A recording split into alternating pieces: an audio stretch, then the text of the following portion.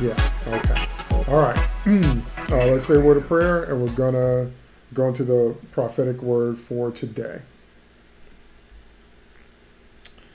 Lord, I thank you for this day. I thank you for your kindness. I thank you for your grace and for your mercy. I surrender to you, oh God. I ask you to breathe through me on this broadcast, oh God, so that you can have your way, so that you might be glorified, so that the people might be edified, so that hell will be horrified, oh God, that unbelievers will be challenged to believe in you, oh God, and that the word you want to go forth will come forth, because it will not come back to you void. Thank you for this opportunity and this privilege to be used of you, O God. So breathe through me, and I surrender my whole self to you, O God, so you can speak to me as you see fit. Thank you for it, and I believe you for it. In Jesus' name, amen. Okay. Today's live prophetic word is mining. Today's live prophetic word is mining. Mining. What do you mean by mining? Well, let's look at, I know y'all looking at me, Periscope. I keep moving my phone. Let's look at the definition of mining. Okay? Mining is the extraction of valuable minerals or other geological matters from the earth, usually from an ore, body, an iota, vein, seam, reef, or placer deposits. These deposits form a mineralized package that is of economic interest to the miner. Ores recovered by mining include metals, coal, oil shale, gemstones, limestone, chalk, dimension stone, rock salt, potash, gravel, and clay. Mining is required to obtain any material that cannot be grown through agricultural processes or feasibly created artificially in a laboratory or a factory. Mining in a wider sense includes extraction of any non-renewable source, such as petroleum, natural gas, or even water. Okay? So that's what mining is. Okay.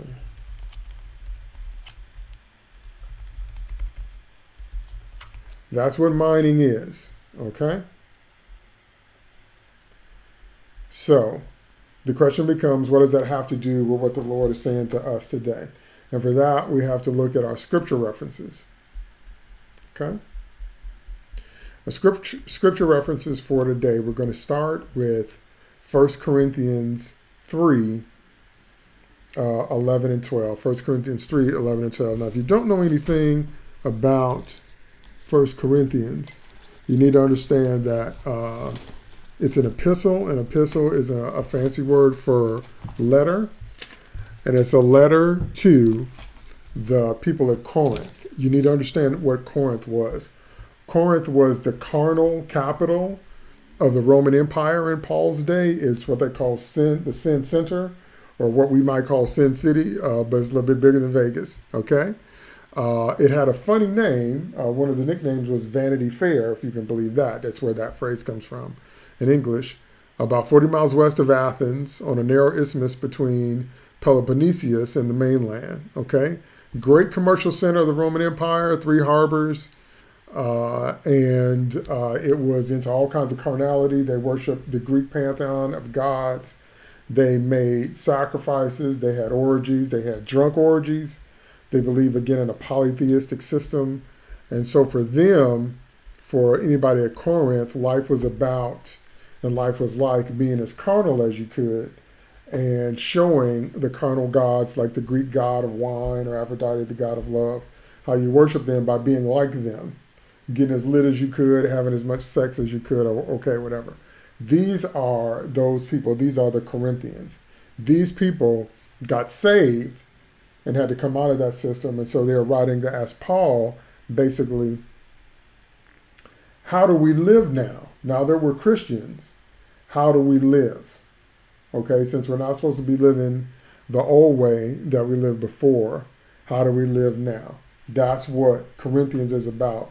That's what they wrote to Paul about, is to help understanding the new Christian lifestyle, because the Christian lifestyle wasn't anything like the old lifestyle they were coming out of, the Greek orgies, the wine, the polytheistic system, the living carnal, that whole thing. Okay, so that's the backdrop. Just a short recap of the backdrop of Corinth and who these people were. Okay? So we're going to read 1 Corinthians 3, 11 and 12. Verse 11, for no one can lay a foundation other than the one already laid, which is Jesus Christ. If anyone builds on this foundation using gold, silver, precious stones, wood, hay, or straw. I'm going to go ahead and read verse 13. His workmanship will be evident because the day will bring it to light. It will be revealed with fire, and the fire will prove the quality of each man's work. That's the Berean Study Bible. Let me read those 3 verses again. For no one can lay a foundation other than the one already laid, which is Jesus Christ. If anyone builds on this foundation using gold, silver, precious stones, wood, hay, or straw, his workmanship will be evident because the day will bring it to light. It will be revealed with fire, and the fire will prove the quality of each man's work. Those verses are deep and intense, okay?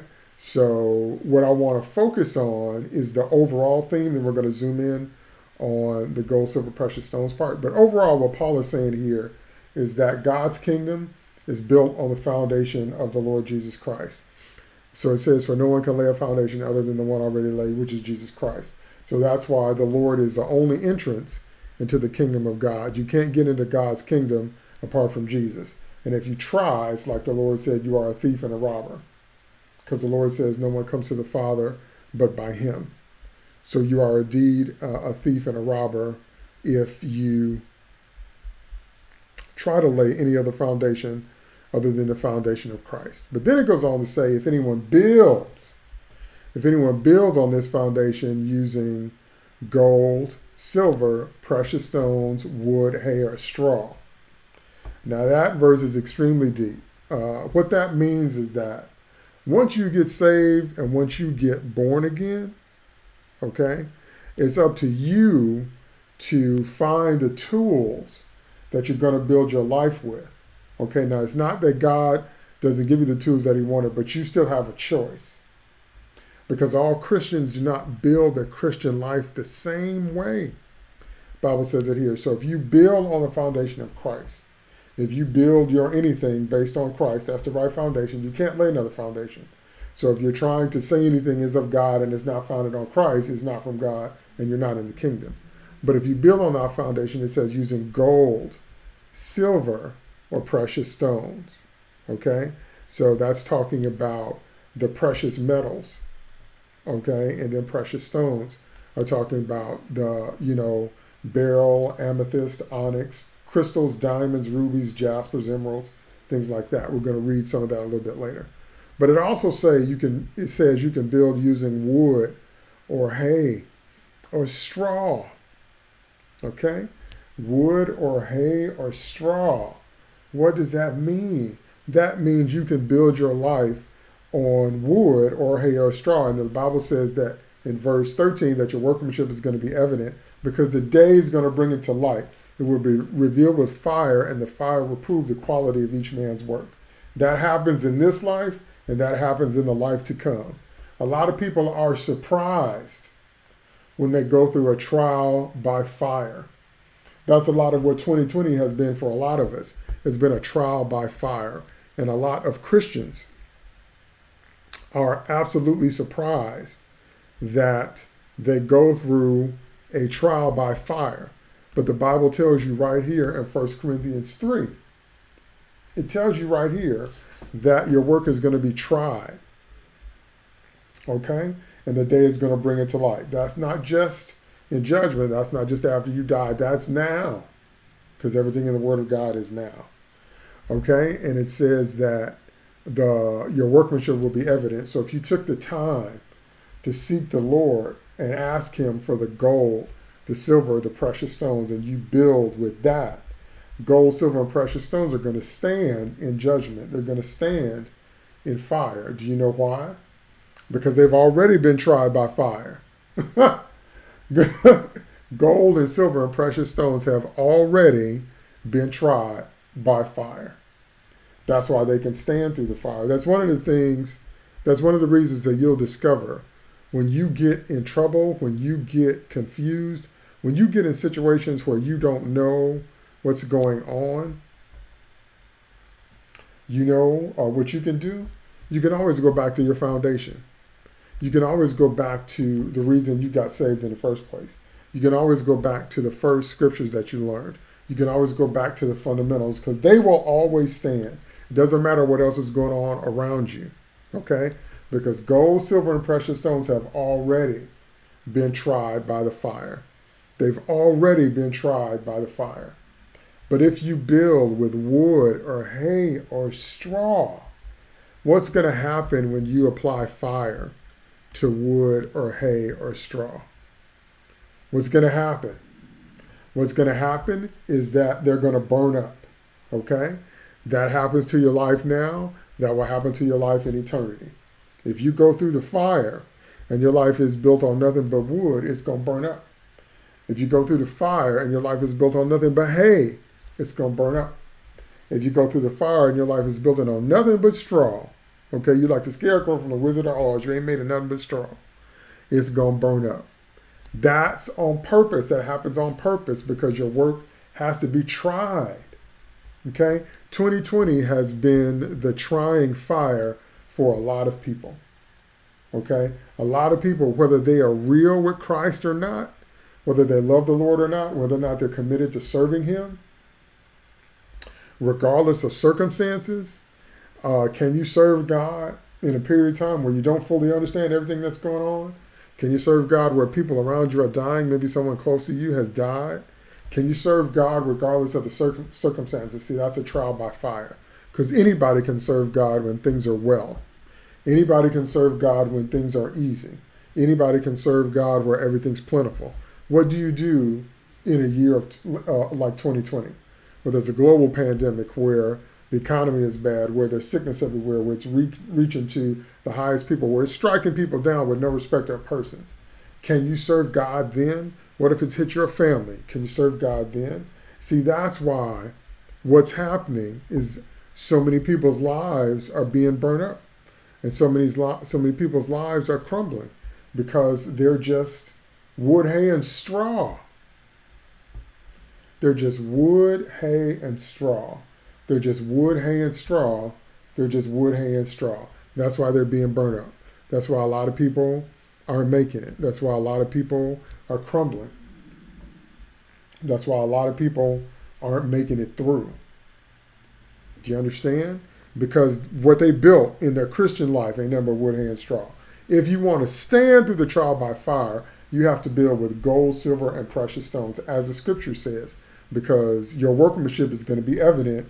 The day will bring it to light. The fire is going to try it, and the fire will prove the quality of each man's work. You can't get around that because it's in the Word. That's in this life and the life to come.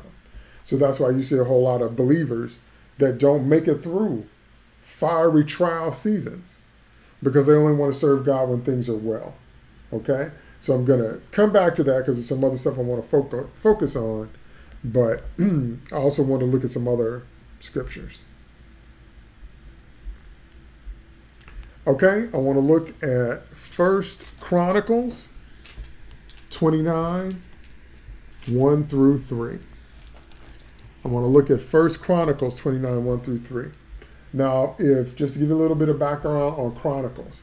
Chronicles was most likely written by Ezra because a lot of the Hebrew and a lot of the writing style in the Hebrew used is similar to Ezra and Nehemiah. A lot of people think that the Bible is being redundant when you see Chronicles and Kings, but it actually is giving you a principle because the Bible does that a lot. Many of the details that were omitted or missed or given in a general point of view are reviewed later in a different book. That's what happens in Genesis 1 and 2.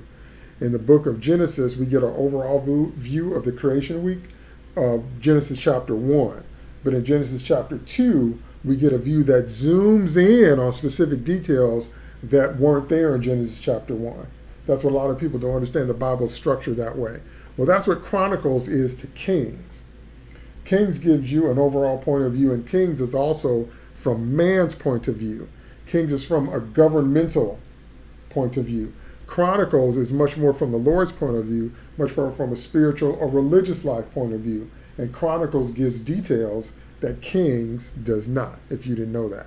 Okay, just to give you a little background. So we're going to read 1 Chronicles chapter 29, verses 1 through 3. This is King David talking as he's about to die. Then King David said to the whole assembly, my son Solomon, the one whom God has chosen, is young and inexperienced. The task is great because this palace is not for man, but for the Lord God. So David was getting the resources together to build the temple, because God told him that he wasn't going to build a temple, but he was getting the resources together. Now with all my ability, I have made provision for the house of my God, gold for the gold articles, silver for the silver, bronze for the bronze, iron for the iron, and wood for the wood, as well as onyx for the settings, turquoise, stones of various colors, all kinds of precious stones, and slabs of marble, all in abundance. Then in verse 3, King David says, moreover, because of my delight in the house of my God, I now give for it my personal treasures of gold and silver, over and above all that I have provided for this holy temple. Okay? Over and above all that I have provided for this holy temple. So David said, not only am I giving all of that I've already gathered, but David said, I'm going to give my personal treasures. David said, I'm going to go into my accounts. And for my accounts, my treasures of gold and silver, David said he's going to give that. So King David literally didn't hold anything back from God. That's why his name is so blessed. That's why his memory is blessed. That's why God bless him in his timeline and his family and his generation so much. Okay? All right. But what I want to focus on is the fact that David said gold for the gold articles, silver for the silver, bronze for the bronze, iron for the iron, wood for the wood, as well as onyx for the settings, turquoise, stones of various colors, all kinds of precious stones and slabs of marble in abundance. And then he says, my personal treasures of gold and silver.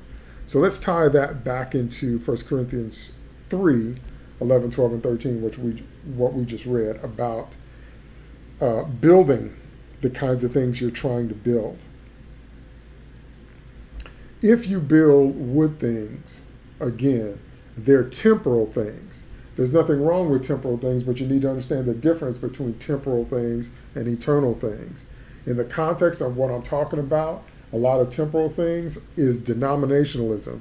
It's religion. It's traditions of men. Stuff like that is just wood or hay or straw. Because there's nothing wrong with wood. A lot of things made out of wood, but wood's not going to stand against fire. So in other words, there are some things that you build with, even if you build with purpose on wood, wood is good for what wood is good for, but it's not going to stand the test of fire. It's temporary. It's going to rot eventually, or it's going to burn. But gold and silver and precious stones will not. They will not. Okay? So, what am I talking about, and what is the Holy Ghost trying to get through us today? Because the prophetic word for today is mining. Okay? So, why is that relevant? I'll tell you why. Because God is issuing a challenge and a commandment and setting something before us today to tell us, to give us a chance to build our lives on gold and silver and precious stones. God has given us a chance to build our lives on something that is going to last for eternity. Why is that important on October 4th of 2020? I'll tell you why it's important. It's important because God has torn down and burned up all the old stuff that wasn't about nothing. I've discovered, because I talked to one of my friends about it, a fellow prophet, I've discovered that a lot of people, a lot of religious people are not getting the point of everything that's happened in 2020. Okay? God has torn down all that stuff we were doing, all that stuff that we were doing based on racism, because the scripture says, my house shall be called a house of prayer for all nations, but you have made it a den of thieves. If you built your ministry on racism, we don't let those people in here. If you built your ministry on ignoring certain scriptures because you don't like them, because a lot of people that don't consider themselves Pentecostal or charismatic, and those of you listening to me on the podcast, I'm doing air quotes as I say that, Pentecostal or charismatic, they say, we don't speak in tongues, we don't prophesy, we don't do that. That's not in the Bible. The Bible says to desire spiritual gifts, yea, rather that ye may prophesy, ye Pentecostals, that ain't in there. Ye black people, that's not in there. That's to Christians. But if you built an entire ministry or denomination talking about we don't do that, God tore all that down. Okay? We don't even worship like we used to. We can't even gather like we used to. Do you know why? Because all of the old systems, everything that was built on wood, hay, and straw, God set it on fire and God tore it down in 2020. It's all gone now. Okay? What God is issuing us a challenge for and what God is giving us an opportunity to do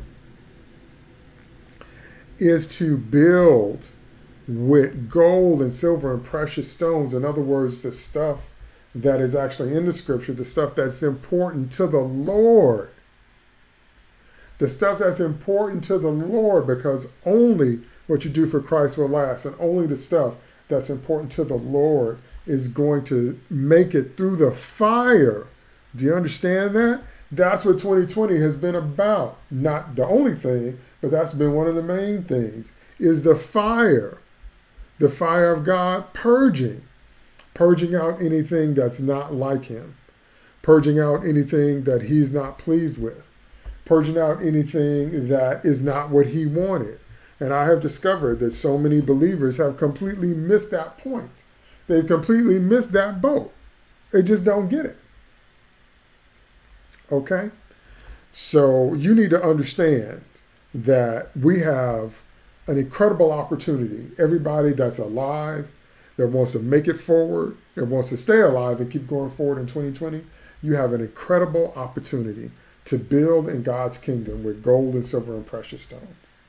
If you don't take advantage of that opportunity and you continue to build wood, hay, and straw, understand that in the future, another 2020 will come. I don't know when that's going to happen. I don't know what it's going to look like. But what I do know is that your stuff going to go through the fire. It's not just going to be after you die, because many people preach this, that this only happens after you die. It does happen after you die, but it happens now. Okay? Is that in the Bible? Yes, it is. I will look it up and tell you, because it's in Peter, and I want to give you the exact scripture. It's 1 Peter 4:12. I'm reading out a Berean Study Bible. Beloved, do not be surprised at the fiery trial that has come upon you, as though something strange were happening to you. That word, a trial there, means a putting to proof of good, experience of evil, solicitation, discipline, or provocation, by implication, adversity. That word fiery means a burning, trial, fiery test, ignition, or smelting. Do you understand? So you put those two words together and it's talking about burning up, smelting, trying, and testing so that the good in you can come forward and so that the evil in you, laziness, wickedness, slothfulness, unbelief, will be burned away. That happens in this life. 1 Peter 4:12, I just read it for you. That's not just after you die. That is what 2020 has been about on one level. That's not all, but that's what I'm trying to get you to understand. So if the challenge is that we have a chance to build with gold, silver, precious stones, and the challenge is that we have a chance to build on what's really important to the Lord, the question then becomes, what is that? Okay? What is that? What is the gold and silver and precious stones? What is the thing that we're supposed to be building on? What is the thing or the things that we're supposed to be focused on that will allow us to build the way the Lord wants us to build? Okay, so let me give you the first thing. I will give you the absolute first thing. That's found in Matthew 22. And I see I'm probably going to need to do a backup follow-up teaching for this because it's very extensive. Okay, Matthew 22. We're going to start at verse 34, and we're going to go through verse 40. So Matthew chapter 22, the first book in the New Testament, Matthew chapter 22, verses 34 through 40. 34 through 40. 40. I said 40. 34 through 40. I'm sorry. Matthew 22, verses 34 through 40.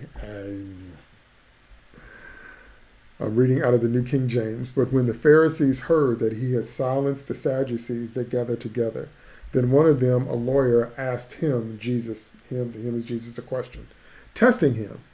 There's the Lord being tested and saying, Teacher, what is the great commandment in the law?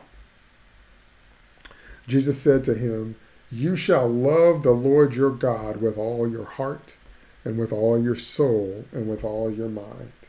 This is the first and great commandment, verse 39. And the second is like it. You shall love your neighbor as yourself. Check out verse 40.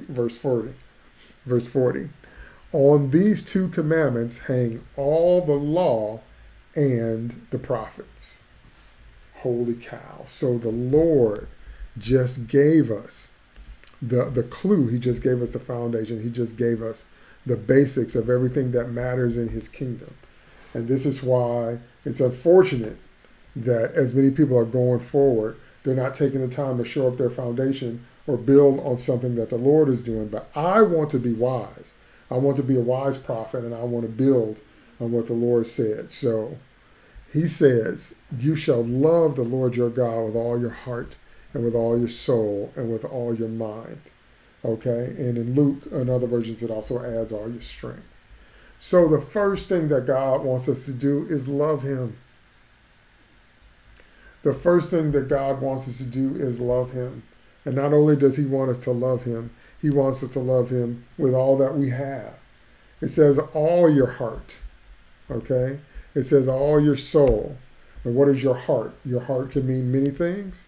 Your heart is your emotional center. Your heart is also your inner man, your spirit, the deeper parts of you, because your spirit and your soul are not the same thing, okay? Your heart is the inner workings of you, your sub-basement, way down where you really live. And then it says, your soul. What is your soul? Your mind, your emotions, and your will. So everything that has to do with your mind, not just your brain, because your brain and your mind aren't the same thing. Your brain is the physical gray matter that regulates your body. Your mind is also spiritual, because you can have a carnal mind, a spiritual mind, a natural mind, an enlightened mind. Okay, so your mind and your brain are not synonymous, but they are a part of your soul. Okay, your mind, your will, and your emotions, and then it says your body. I want to read it to you out of Mark chapter 12, because that adds the word strength. Starting in verse 28, and one of the scribes came, having heard them reason together, and perceiving that he had answered them well, asked him, which is the first commandment of all? And Jesus answered him, the first of all the commandments is, Hear, O Israel, the Lord our God is one Lord. And thou shalt love the Lord thy God with all thy heart, with all thy soul, with all thy mind, and with all thy strength. This is the first commandment. And the second is like, namely this, thou shalt love thy neighbor as thyself. Mark says there's none other commandment greater than these. So Matthew says, on these two commandments hang all the law and the prophets. Mark says there's none other commandment greater than these. So what am I trying to say? I'm trying to say that your life is not going to count in the kingdom of heaven if you don't love the Lord. There are a lot of people serving God. They're serving God, but they don't love him. Is such a thing possible? Yes. It's possible to do what your parents say and not love them. Some of y'all are closer to one parent than the other. That's entirely possible.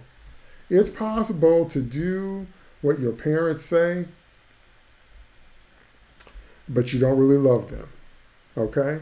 It's impossible to be trying to be obedient to God because you're trying to get things from him. You sought his hand. You want his hand, but you never sought his face. You never sought his heart.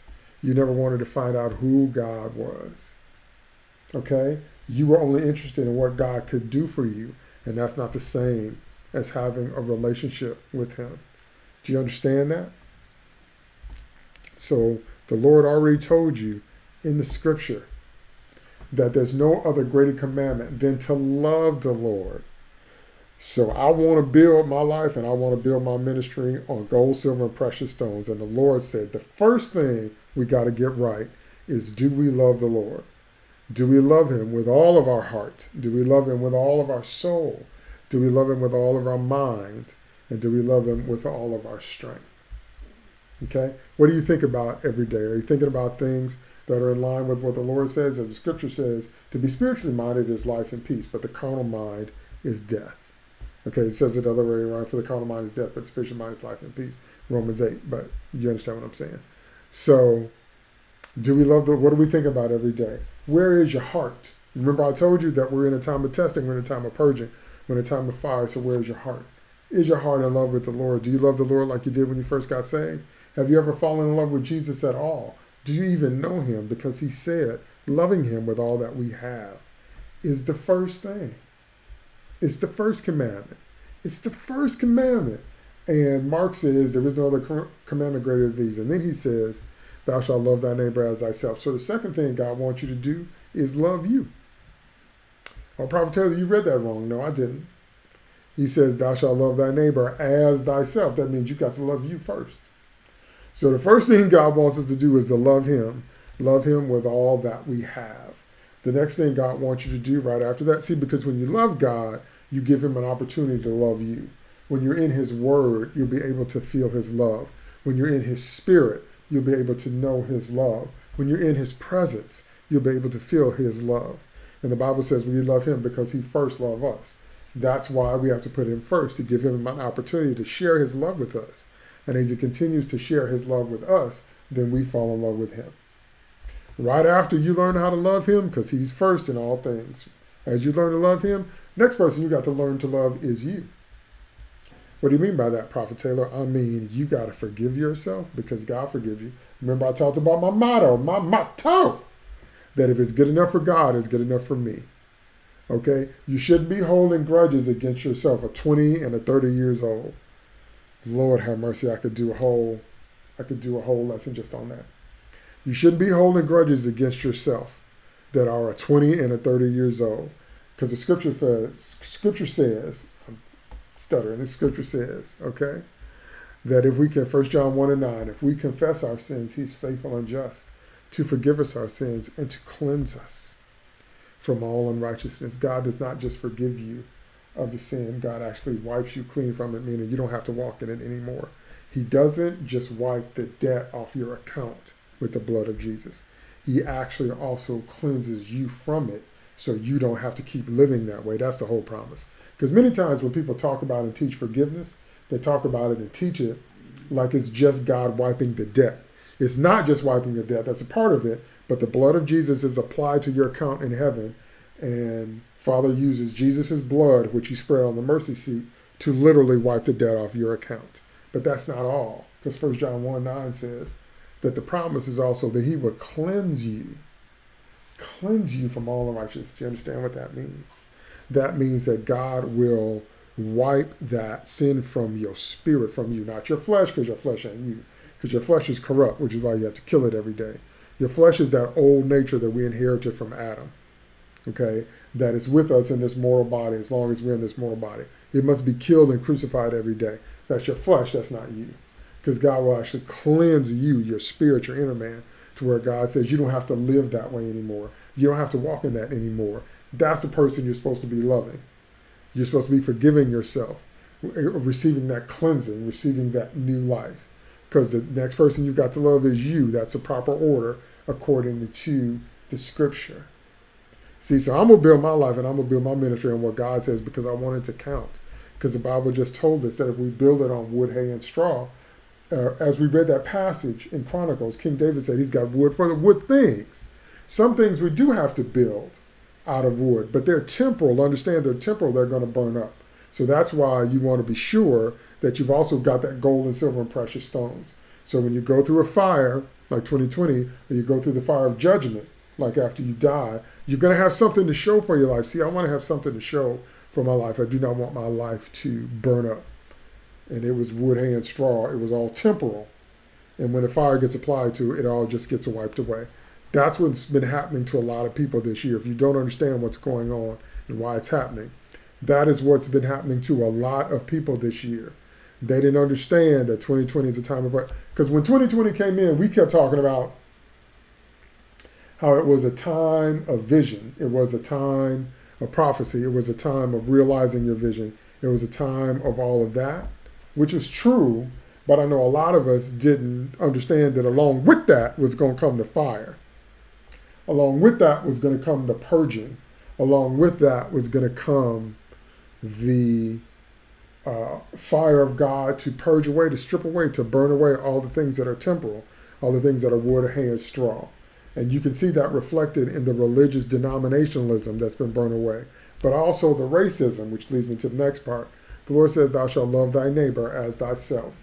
So first you love God, and then as you continue to love him, he shares his love with you, and then you love you. That's why he has to be first, because he will forgive you. So you must forgive you. He will love you unconditionally. So you must love you unconditionally. He will believe in you. So you must believe in you. That's the way it goes. You can't skip a step, and you can't skip divine order. But then he says to love your neighbor as yourself. The Lord says he wants you to love your neighbor as yourself, which means you got to be loving you. So God wants you to take those two healthy loves, his love and the love you have for you, and then share them with your neighbor. Now, coming out of the Greek, that word neighbor means a lot of things, but one of the things it means is the one next to you. The one next to you.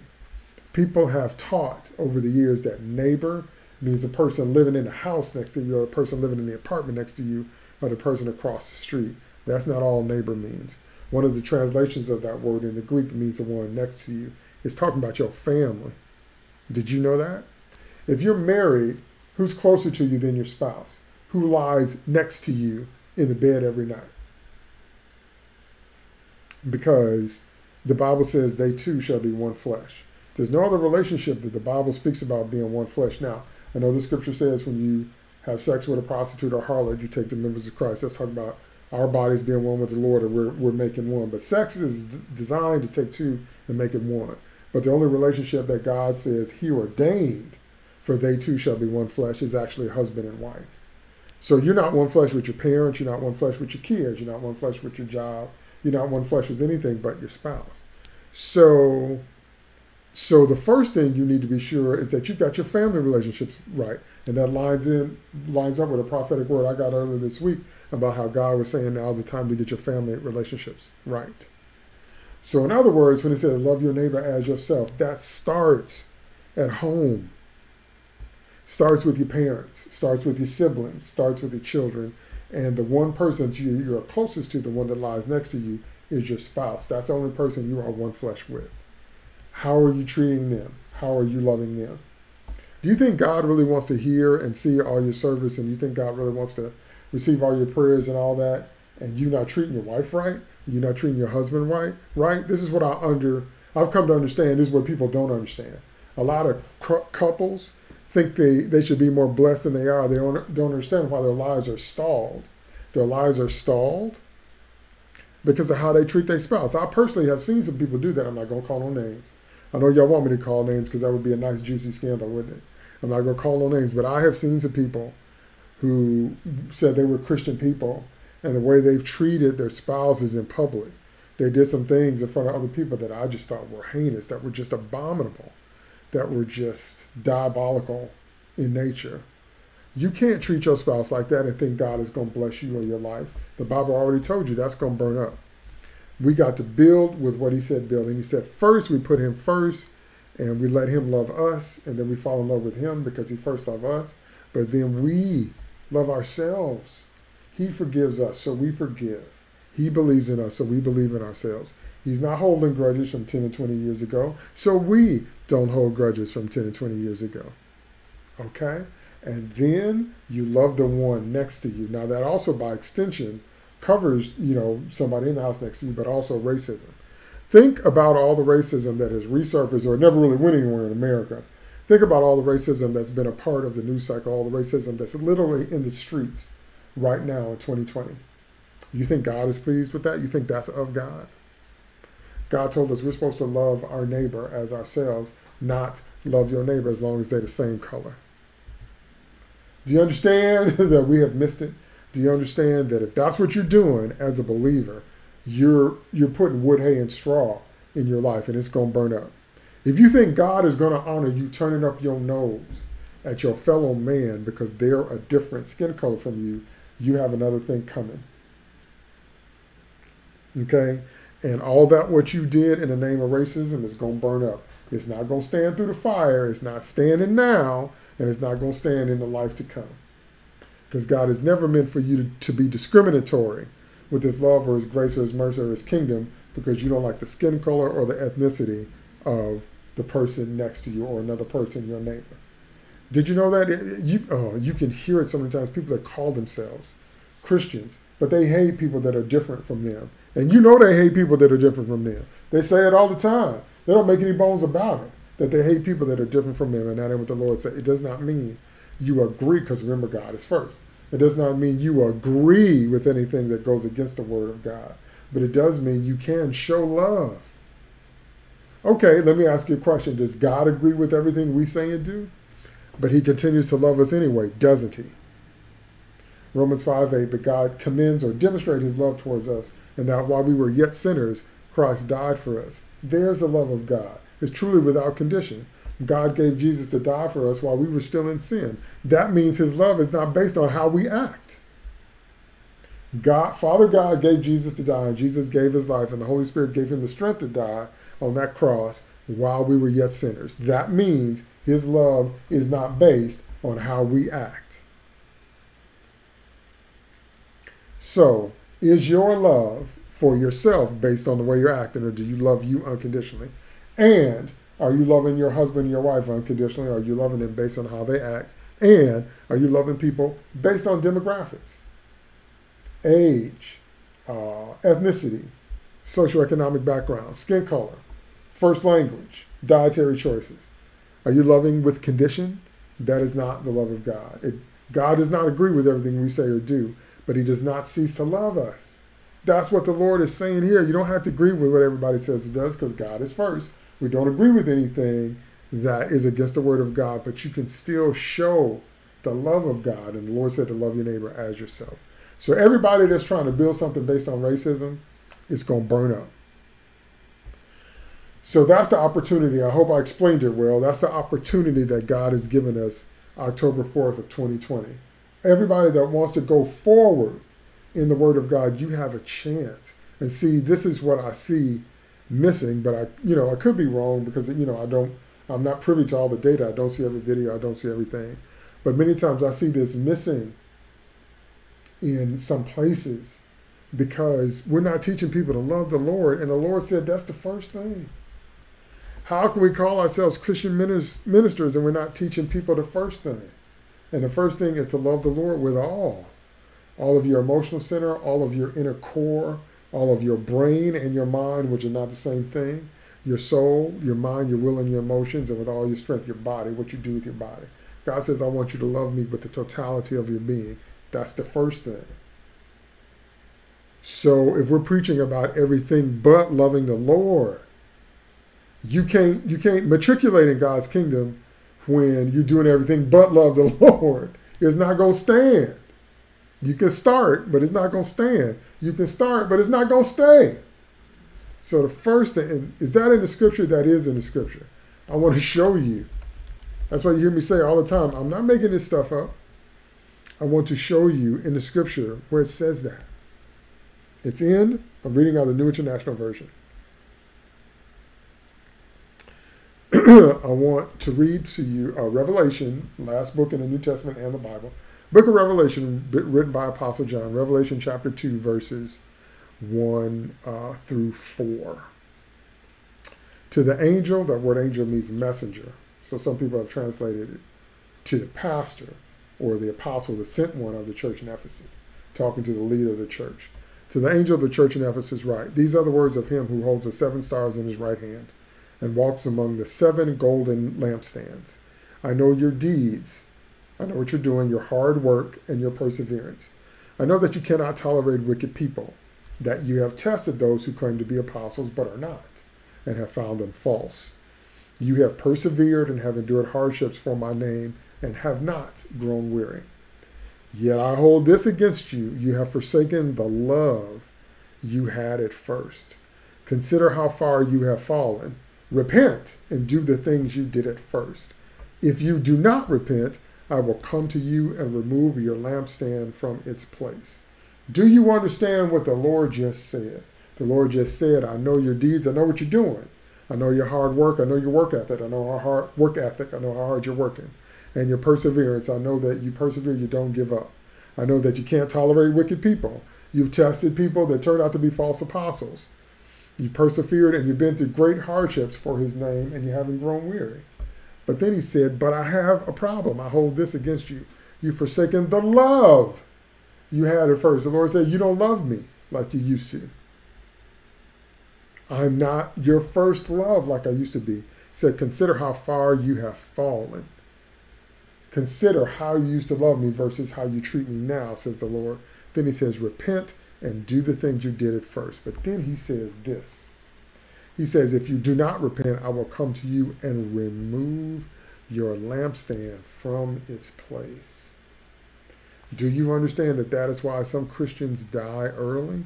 It's right there in the Bible. That's the New Testament. The Lord said, I'm going to come and remove your lampstand from its place, the light that you had in the world. God said, I'm going to remove it.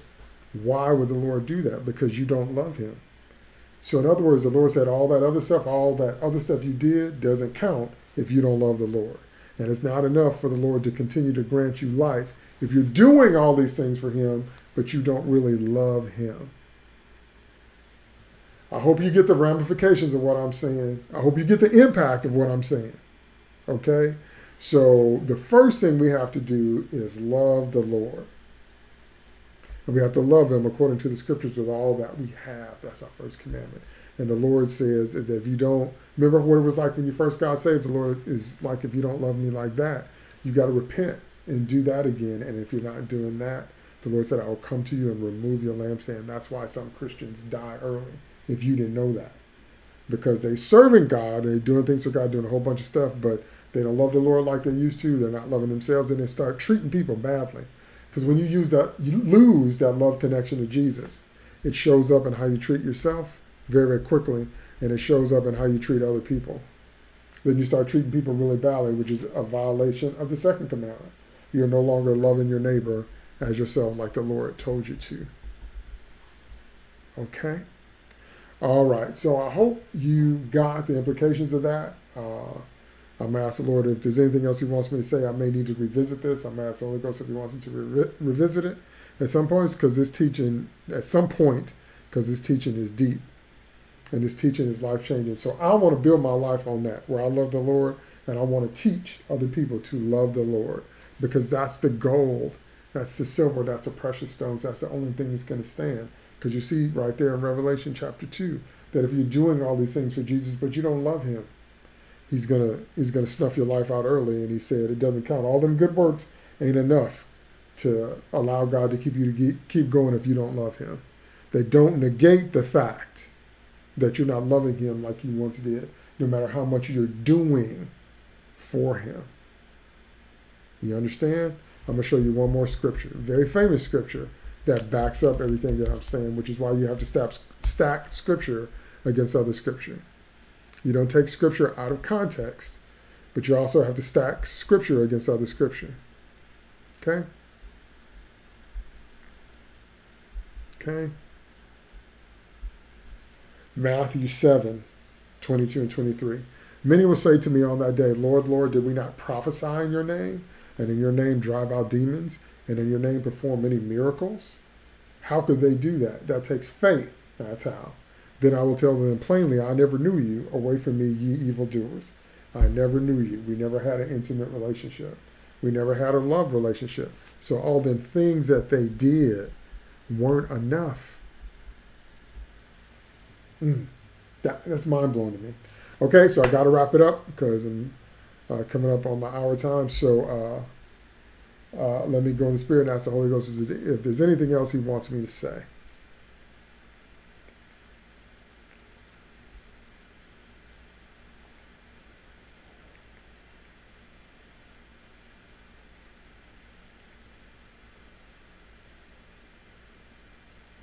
Okay, I think that's it. All right, thank you so much. Thanks to those of you that watch me live. Thanks to those of you that are listening on the podcast. Thanks to those of you that are watching this YouTube video. Thanks to those of you that watch me on Periscope and simultaneously on Twitter. And thanks to those of you that watched on Facebook Live. God bless you so much. I will be here this Thursday, the second Thursday. This second Thursday is No More Genies. So I'll be here this Thursday, 7 o'clock p.m. for my next installment of No More Genies, where we talk about getting rid of our genie concept of God and we get into what the word really says, then I'll be here next Sunday, 2:30 p.m. Central Standard Time. Again, I apologize for coming on late today. I'm trying out some new software to try to get a better resolution to the picture, to the video, because the other video was printing in a very low resolution. So I'm trying to get a sharper picture and a sharper resolution for all of my videos. So that's why I was late today. But I was only like 2 or 3 minutes late. So I'm sorry if you didn't hang around. I always hang around if I'm not right on at 2:30 because I'm having some technical challenges. Okay? All right. Amen and amen. Thank you. God bless. And I will see you next time, next week, on Thursday for No More Genies, and next Sunday for the next live prophetic word. God bless.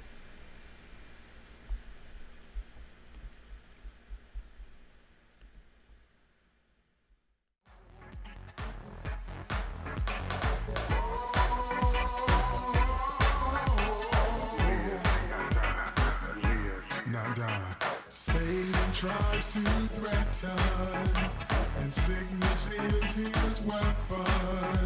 To fill my days with strife and cut me off.